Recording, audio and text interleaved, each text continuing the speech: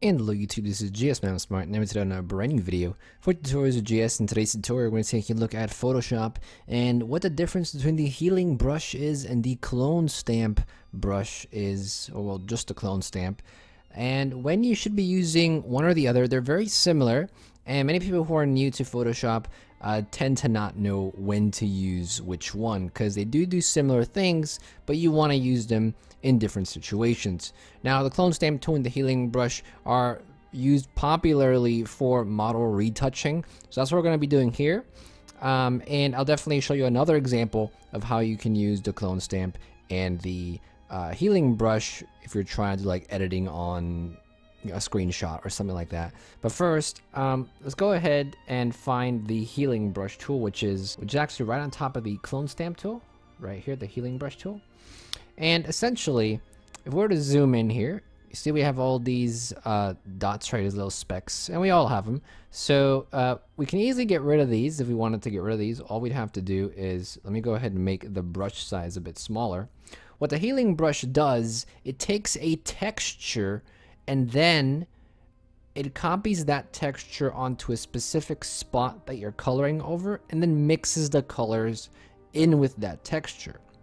So if I want to take this texture right here, I'm going to hold down Alt, I take that texture and I color over here. You see that it actually takes the colors surrounding that dot. If we go Control Z, that's our texture there, but then it also brings the colors around that area and mixes them together. Compared to the clone stamp tool, if I grab the clone stamp tool here, same thing. We're going to hold down Alt and then color over. What that basically does is just makes a direct copy. So you're probably thinking, okay, well, why would I want to use a clone stamp tool ever to do retouching? And the answer to that is when you're close to edges.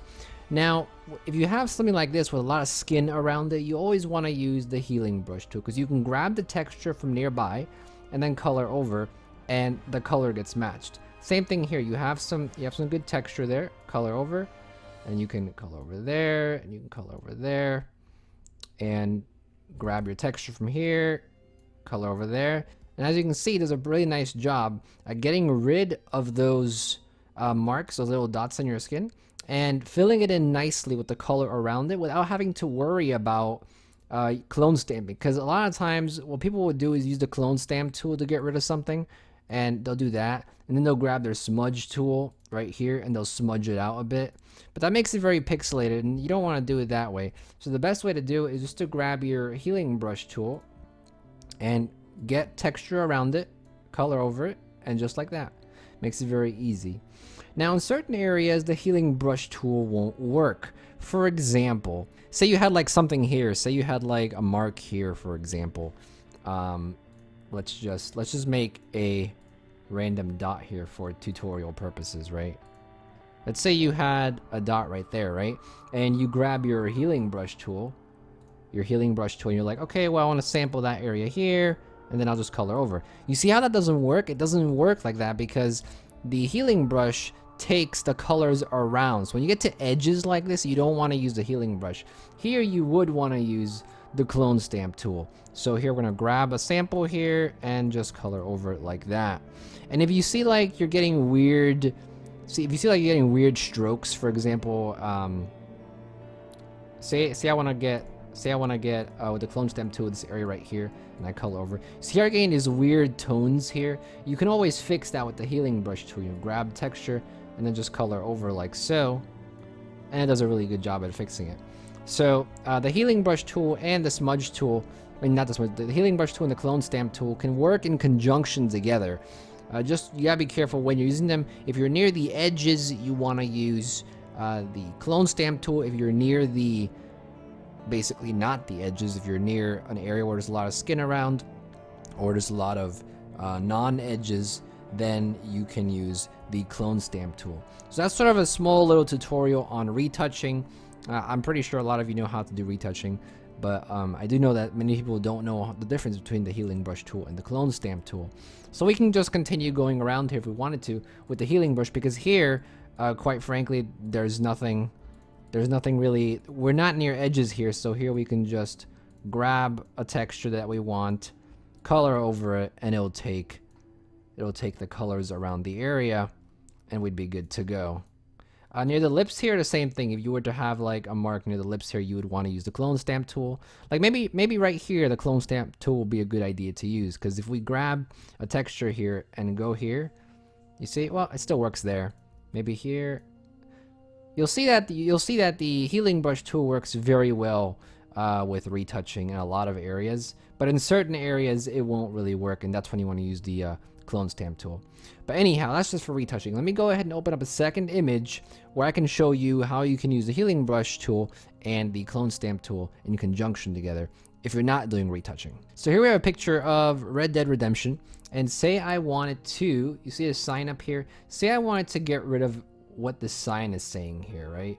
Say I wanted to get rid of those letters. I wanted to put my own letters in there.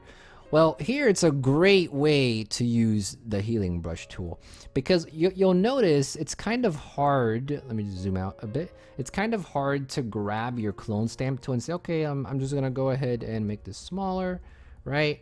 And you'd really have to go in and, you know, grab each little section and go over and then redo it, and then grab another section and go over and get another section and go over and get another section and go over.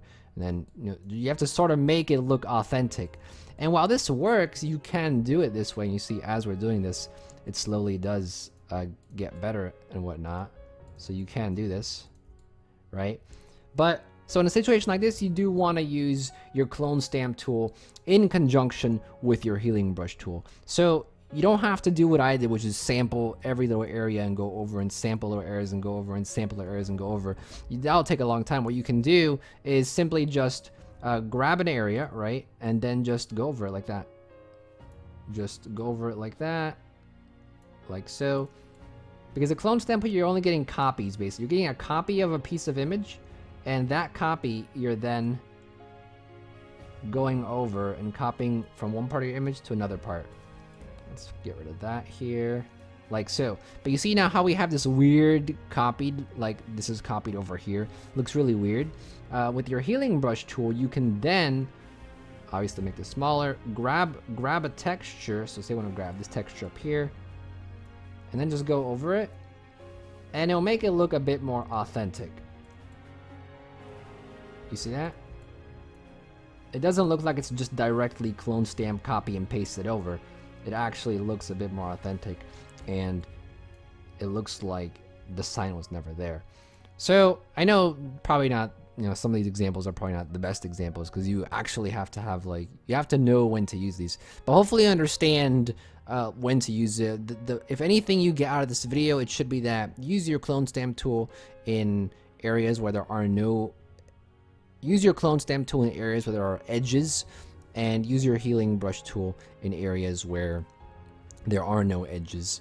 And if you have something like this right here where it's a lot of different colors together, then use your clone stamp tool first, and then use your healing brush second, and you can sort of get rid of it very easily. The same with this person up here. We wanted to get rid of this person. As you see here, we have a lot of areas where different colors are, so you could use your clone stamp tool first. So if I grab my clone stamp tool here, right, and we grab some of that, and we just go over like so, right, and go over like so.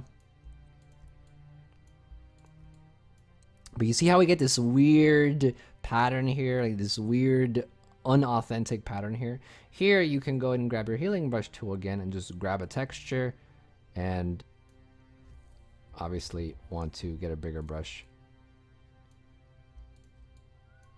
and once again go over. Now be aware, you see how we're getting this weird haze here again? Once again, this is because the healing brush tool takes the colors around it and it does that. So what you want to do is actually finish clone stamping this first probably, and then you want to do your healing brush tool.